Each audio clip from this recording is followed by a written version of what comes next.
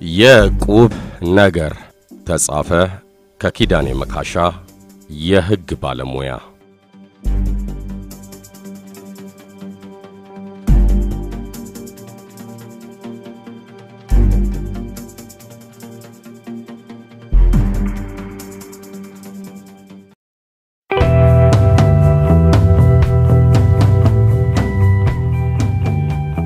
የሰፈሩን ሰው ህይወት ይቀይራል የተባለ እቁብ ነበር።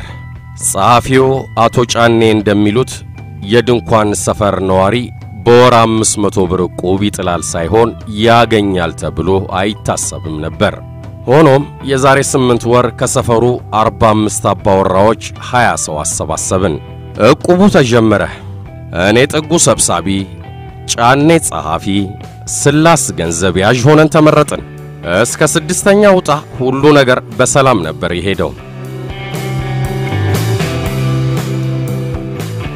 3ኛ ዕጣ የበላው ደላላው ዘሩ ነፍሱን ይማረውና እቁቡን በበላ በ4ኛው ወሩ ሞተ።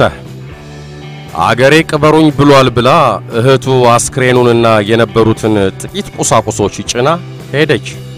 በቃ ሄደች። የት እናገኛት? የሚቀርባትን 7000 ብር ማን ይክፈል? ይሄ ዕጣ ያልወጣላቸውን በተለይ ያጨቃጨቀ ያለ ሌላ እቁባችንን አደጋ ላይ የሚጥል ነገር ተፈጠረ። ሲያመጣው አንድ አይደል። አንደኛው ዕጣ የበላው ባለባጃጁ የጠጄ ተከራይ ሻፊ ማንንም ሳይሰማ ባጃጁንና ዕቃዎቹን ሸጦ አውሮፓ ገባለው ብሎ መሰደዱን ሰማን። የሰው ገንዘብ ይዞ መጥፋት ያዋጣል? መንገዱ ሲቀናዋል? ይሄማ ፖል የሚባለው ፎቶውን ብንሰጠው ከገባበት ጉድጓዳ ያመጣው? ምን ላድርግ ቢጨንቀኝ እኮ ነው። ትርንጎ ደግሞ ምን እንደነካት እንጃ። 6ኛው ዕጣ ሲደርሳት ሰፈሩ አይመቸኝም ብላ ብሩን እንደተቀበለች በነጋታው ጎሮ የሚባል ሩቅ ሰፈር ቤት ተከራይታ ገባች። ስልኳንም ዘጋች። 7ኛው ዕጣን ማን ደፍሮ ያዋጣ? የበሉት 4 ሰዎች ብቻ ሲያዋጡ ሌሎች አናዋጣም እስካሁን የከፈልነውን መልስ ሲሉ ግማሾቹ እኛ ስንት ፕሮግራም ይዘናል ዕጣውን ነው የምንጠብቀው ከ10,000 ሳንቲም ብትጎድል አንቀበልም ብለው አዋጡ። ስላስ እንደምትለው የኛን የአመራሮቹን ጨምሮ የተዋጣው 5000 ብር ብቻ ነው። ጫኔ ደም ብዛት የተነሳብኝ ብሎ በሩን ዘግቶተኛ። እኔን የቁቡ አባላት ገንዘባችንን ውለድ ይያሉ አፋጠጡኝ። አባላት ያልሆኑትም መጠቋቆም ያደረጉኝ። የሰው ገንዘብ እሳት ነው እያሉ ባለፍኩ ባገደምኩ ቁጥር ያንሾካሹካሉ።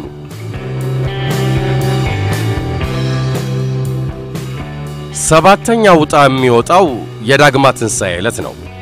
ባካችሁ የድሬቲው ወዳጆች በየሙያችሁ ይህን የእቁብ መፍትሄ ምከሩኝ። በተለይ የሕጉን ነገር መላውን ጠቁሙኝ አደራ። በነገራችን ላይ እስቲ ሙያዊ ምክር ጠይቅ ብላ ጭንቀቴን አይታ የመከረችኝንና የጻፍኩትን ለናንተ እንዲደርስ ያደረገችልኝ ጎረቤቴን ማርታን ውለታዋን እግዚአብሔር ይክፈላት ብያለሁ።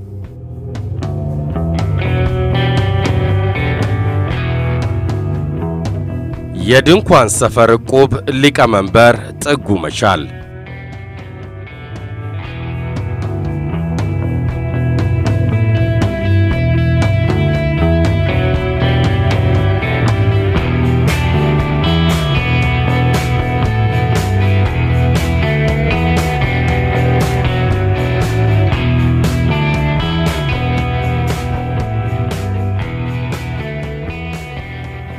አቶ ጥጉ ያነሱት ችግር በሌሎችም እቁቦች ላይ ሊፈጠር የሚችል ስለሆነ ከሕጎቻችን አንፃር የሚከተሉትን ነጥቦች እናነሳለን።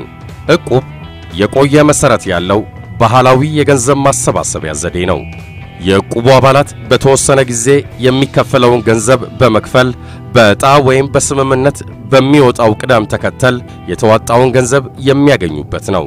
ከባንክ ወይም ከሌሎች የቁጠባ ማህበራት የሚለየው በብዙ ነገሮች ሲሆን በተቋማት የሚካሄድ ባለመሆኑ ዘመናዊና የተደራጀ አሰራርን የማይከተል ወለድ የማይታሰብበት የሚመራበት ሕግ ወይም ተቆጣጣሪ አካል ወይም በሕግ የታወቀ መብትና ግዴታዎችን መቀበል የሚያስችል ሕጋዊ ሰውነት የሌለው ማህበር መሆኑ በዋናነት ይጠቀሳሉ። በሕጋችን ዕቁብን በሚመለከት የተቀመጠ የተለየ ድንጋጌ የለም። የዕቁቡ አባላት ያላቸው የእርስ በርስ ግንኙነትም ያበዳሪና የተበዳሪ አይደለም። በብድር ወይም በአደራ ውል ግንኙነታቸው ሙሉ በሙሉ ሊታቀፍ አይችልም። ዕቁብ ከሁለት በላይ የተሰበሰቡ ሰዎችን የሚይዝ ማህበር ቢሆንም እንደ ማህበር ተመዝግቦ ዕውቅና ሊያገኝ እንደማይችል የበጎ አድራጎት ድርጅቶችና ማህበራት አዋጁ 621/2001 አንቀጽ 3 ንዑስ አንቀጽ 2 ላይ ተደንግጓል።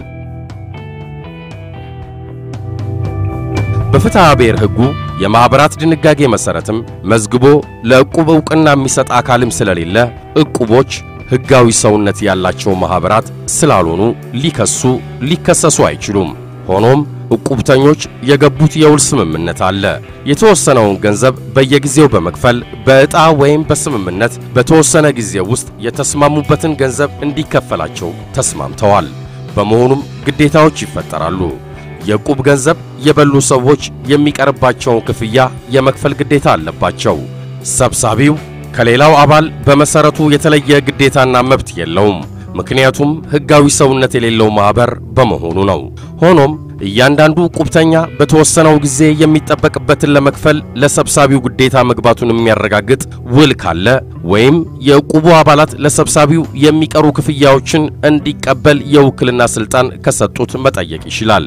ሌሎች የዕቁብተኞች ግዴታና መብቶች በጽሑፍ እንዲሆኑ የሚያስገድድ ሕግ ባይኖርም በጽሑፍ ተደርገው ሁሉም አባላት በምስክሮች ፊት የፈረሙበት ቢሆን የነ አቶ ጥጉ አይነት ችግር እንዳያጋጥም ይረዳል።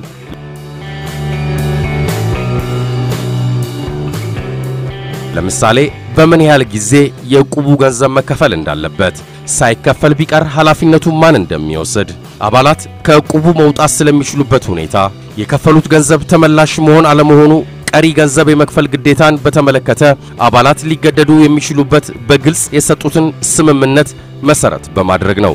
በሌላ በኩል በተለይ የዕቁብ ገንዘብ የበሉ ሰዎች ቀሪ ክፍያ ስለመክፈላቸው የአንድነትና የነጠላ ዋስትና በጽሑፍ ምስክሮች ባሉበት የገንዘቡ መጠን ተገልጾ ዋሶችን ማስፈረሙ በተለያየ ምክንያት ዕቁብ የበሉ ሰዎች ሲጠፉ ዋሱን ለመጠየቅ ያስችላል። የነ አቶ ጥጉ ዕቁብ ካጋጠመው ሁኔታ አንጻር ያልተከፈላቸው አባላት በጋራ ወይም በግል የዕቁብ ገንዘብ የበሉትን አባላት የሚደርስባቸው ገንዘብ ተሰልቶ እንዲከፈላቸው መጠየቅ ይችላሉ። የማይገኙትን አባላት በተመለከተ ግን አቶ ጥጉ ከሌላው አባል የተለየ መብትና ግዴታ ስለሌለባቸው ችግሩም የተከሰተው ሶስቱ አባላት ክፍያ ባለመፈጸማቸው በመሆኑና በእነሱ በኩል የጎደለ ነገር የለምና በተለየ ሌላው አባል ላጎደለው የሚጠየቁበት የሕግ አግባብ የለም።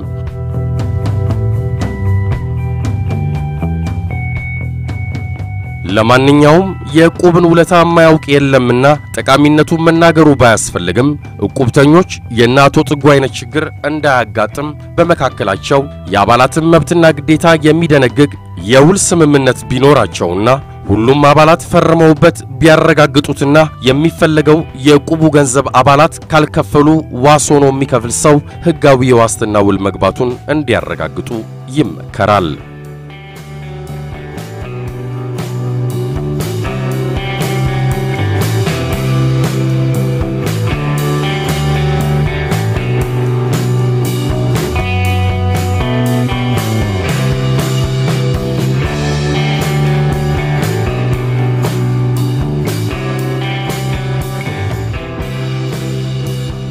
ውድ የድሬቲዩ ቤተሰቦችና ወዳጆች በጉዳዩ ላይ ያላችሁን ተመክሮ አካፍሉን። አስተያየታችሁን በአክብሮት እንቀበላለን።